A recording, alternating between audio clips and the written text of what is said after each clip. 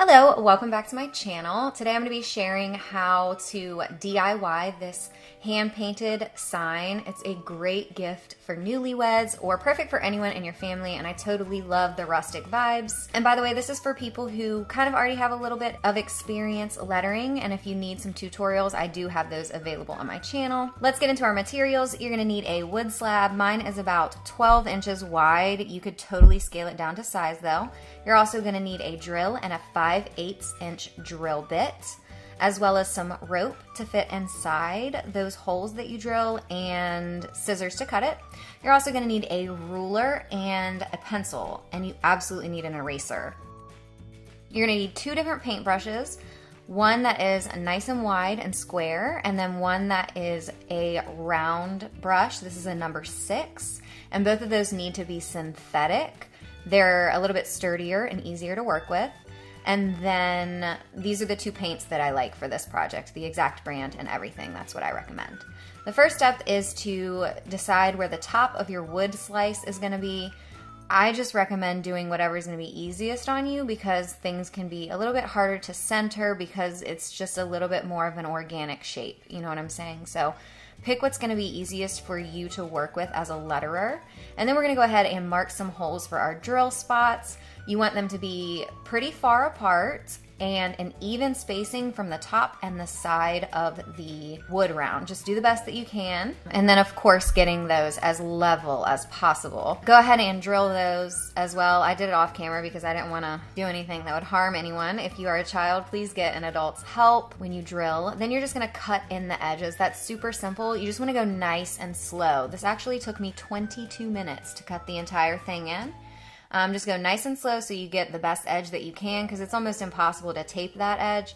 And then just go ahead and fill everything in. And what you want to do is make sure the entire time that you're smoothing everything out so that you're not creating any extra ridges on the surface that might mess up your lettering. But that particular black paint actually smooths out the edges really well. Next, you want to set up some guides, and you're going to work your guides to the holes that you drilled instead of the wood slab, because the holes are going to set up like whether or not your painting is straight, not your wood slab. That'll make sense once we get the rope in and it's hanging and everything. So we're gonna do a guideline at the top, a guideline at the bottom, and then one right through the center. So just measure the length of your holes, between your holes, and then put one right in the center.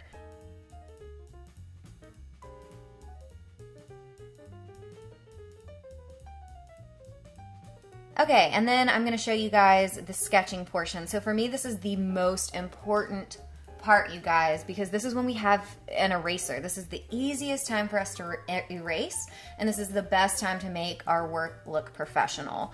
So as you can see, I'm going to talk you guys through the sketch. I'm not going to show you all of it because we would be here all day, but I'm going to tell you a couple of reasons why I'm doing what I'm doing. So first of all, I started with the E because it's the center letter, and that's gonna help me center my piece overall. And then, as you can see, I just erased the Y. That's because the Y didn't have the proper slant of the overall piece. It had a different slant than the rest of the letters that were on my piece so far. So I needed to erase it and get a better slant on that letter. And then previously I erased this V as well because it missed the baseline, and I needed to hit the baseline because the Y and the capital E were already going to descend below the baseline. So I wanted to keep the other letters more uniform. And then for this style, I really wanted all the letters to be super tucked really closely together, not a lot of spacing between the lines. So that is why I kind of did allow myself to move around on the baseline just a little bit, but overall using my ruler to make sure things are nice and straight. Another thing you want to do while you're sketching is make sure your letters are proportional. You don't want some to be big and some to be small, so try to be really consistent. And then just continue your sketch following some of those practices and erase as often as you need to. So we're going to start painting, and what you need to do is mix a little bit of water into your acrylic paint. You need to thin your paint down some so that it isn't as ridged as, just like we talked about before.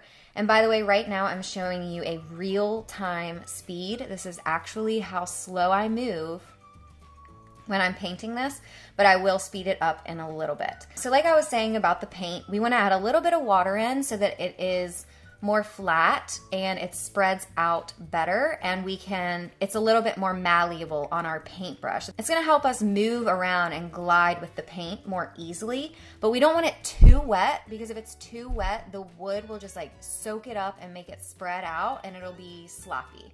You know what I'm saying? So you have to find a really good mix of paint, but once you get it going and once you have that style going, you'll know exactly what that is. The second tip for actually painting this is we're not going to use those brush lettering techniques that you normally use, because the surface is rough. It causes too many mistakes to happen. It gets a little too crazy. So if we use a faux calligraphy technique, which is just thickening up the downstrokes, then we get a little bit more crisp work, and it's going to look a lot more professional. Also, when we apply pressure, it really increases the chances that the paint is going to spread out and we're going to have to correct more mistakes.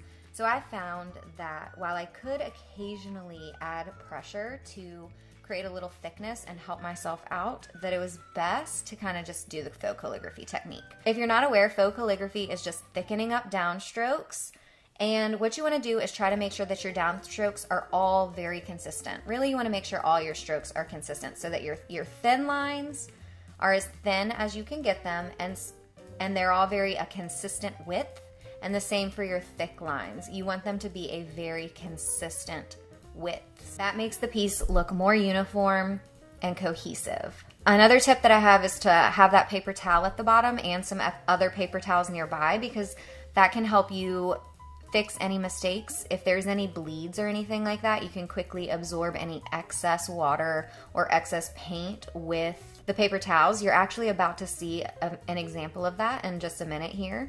I did leave my mistakes in so that you could see me correct my mistakes as well. I thought that would be helpful.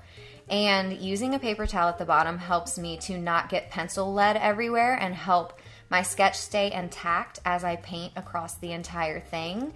Otherwise, it would be getting all over my hand and getting all over the surface of my painting.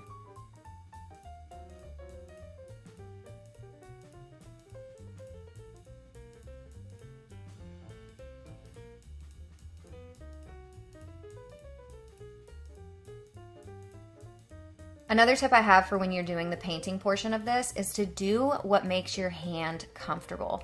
Sometimes you're going to get into a spot, particularly for me when it's going around corners, like the top of the M, when I'm rounding the top of something. I have a little bit of trouble getting the paintbrush to work with me, so you might need to come at it from the other side.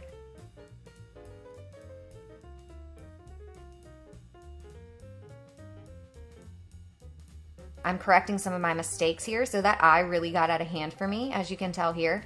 So I just rinsed my brush off really well, got all the white out and dried it off, and added a little bit of black to my tip, and then just started fixing my letters. And by the way, I do this really, really slow as well, because if I keep making mistakes and then I have to pile black on white on black on white, not only is it going to get more complicated for me, but I don't want there to be a paint buildup anywhere. You know what I'm saying? So just go in with black really carefully and shape up your letters anywhere you need to, or if you've had any bleeding, just go over those spots. And again, going very slow. A lot of times on the internet, calligraphers are going to speed up their work. Because we work so slowly, we want you to see the whole process. But yes, I am working very slowly, so always keep that in mind.